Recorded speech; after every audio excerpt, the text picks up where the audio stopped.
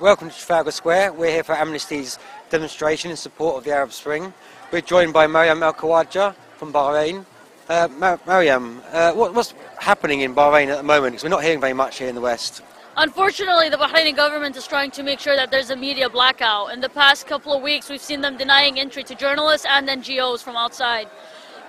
We're basically seeing the same violations that we saw 10 months ago and 5 months ago, and they're everything from torture to arbitrary arrest to excessive use of force against pro-democracy protesters on the street, house raids at 4 a.m. in the morning, kidnappings where a person is kidnapped for several hours, tortured, and then dumped on the streets somewhere.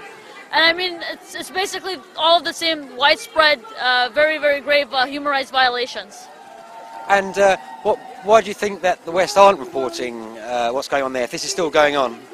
Unfortunately, it seems that the Bahraini revolution is the one revolution that's inconvenient to everyone. It's inconvenient to the Gulf countries, and it's inconvenient to the Western governments who have a lot of interest in these Gulf countries. At a time when we're seeing, the international community pushing for actions against certain countries for violating human rights, we're seeing them still selling arms to Bahrain.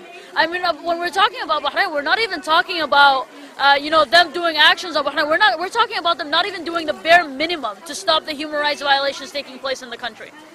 So protesters are still out on the streets as we speak, or up until now, trying to fight for a democratic rule?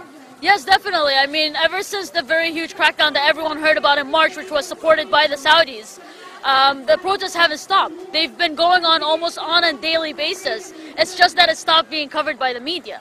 But we're expecting to see a lot more protests, much larger protests in the next 3 days in the the one-year anniversary of the revolution. And it seems that the government is also planning a very huge crackdown. There's several eyewitnesses said that they saw Saudi troops being sent over the bridge into Bahrain in the past 2 days.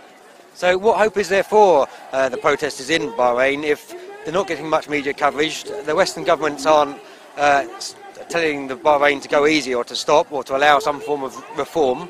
What hope is there for the protesters? Well, looking at it from an international angle, you would have to say that there isn't much hope unless we see people who are locals who decide that their governments who preach human rights and democracy and don't actually work based on those concepts, that they start pressuring their governments to do something.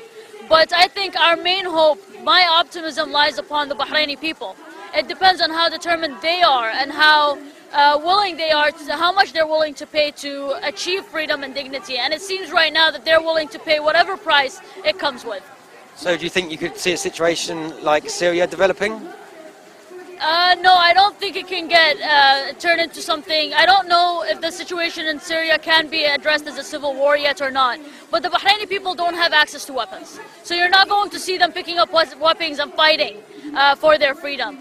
They're going to keep demanding it in these protests, despite the lack of international support. But I do see freedom and democracy coming, whether it's in 1 year or in 10 years, but it's going to come.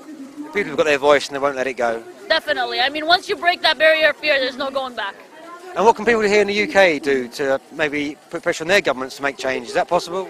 Yeah, of course. I mean, you have the UK and the US still selling arms to Bahrain at a time that they're calling for peace and democracy in Syria. It lies upon the people of the UK to tell their democratic government that we won't stand for this. If you're going to talk about human rights and democracy, do it for all countries. Stop practicing foreign policy on a double standard. Thanks for joining us. Thank you. This is Glenn McMahon for VisionOntv here in Trafalgar Square.